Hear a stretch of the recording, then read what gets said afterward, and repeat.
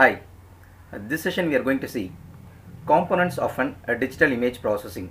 That is, what are the elements present in the digital image processing, right? Let us see the block diagram of components of a digital image processing. In this block diagram, we are having image sensors, specialized image processing hardware, computer, along with the image displays, mass storage, hard copy, and image processing software. Finally, are all connected with a network, right? Let us see one by one what are the function of each blocks. The first one is image sensor. Image sensor, it's used to sense the image. It's nothing but a sensing device. It has two elements. One is a physical sensing device, which is used to capture the image what we wish to image. The next one is a digitizer. Digitizer is nothing but we already discussed in the fundamental steps. A digitizer used to convert an analog image into a digital form. In general, images are analog in nature. Hence, we have to convert it into a digital form.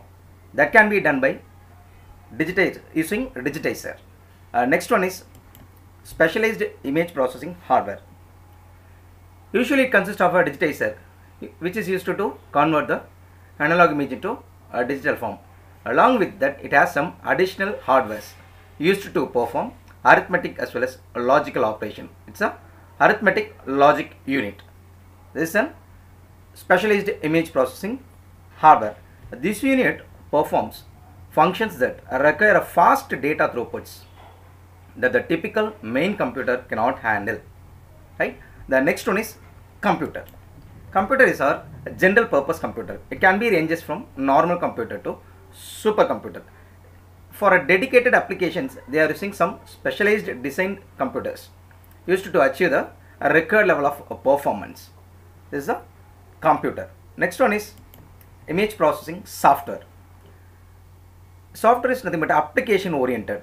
Software for image processing has a specialized module that perform a specific task. So it is an application oriented image processing software.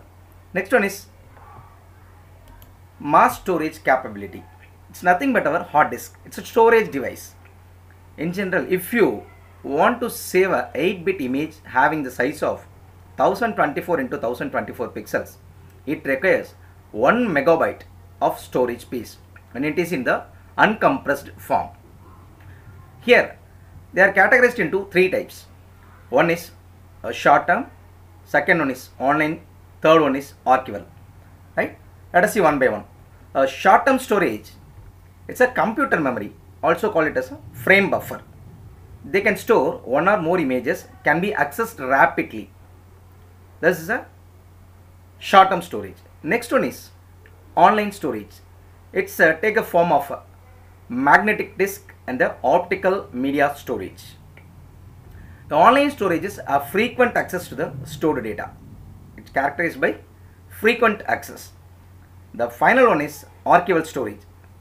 It has to be characterized by a massive storage requirement but infrequent need for access. So the previous two cases, short term as well as online, can be accessed rapidly as well as frequently. In the last case, it will be infrequent access. Next we are going to see image display. Image display is our general monitor. It's a color TV monitor. Nowadays flat monitors are used here. The monitors are driven by the output of the image and a graphic display cards that are an integral part of a computer system. It's a image display. Next one is hard copy devices. This is nothing but your printout copies. It's a photocopy which is used for recording images. Can be a laser printer, a film cameras, heat sensitive devices as well as inkjet units and digital units like CD-ROM disk. It's a hard copy devices. Next one is finally networking. It's a default function in any computer system uses today is networking. It's a internet, right?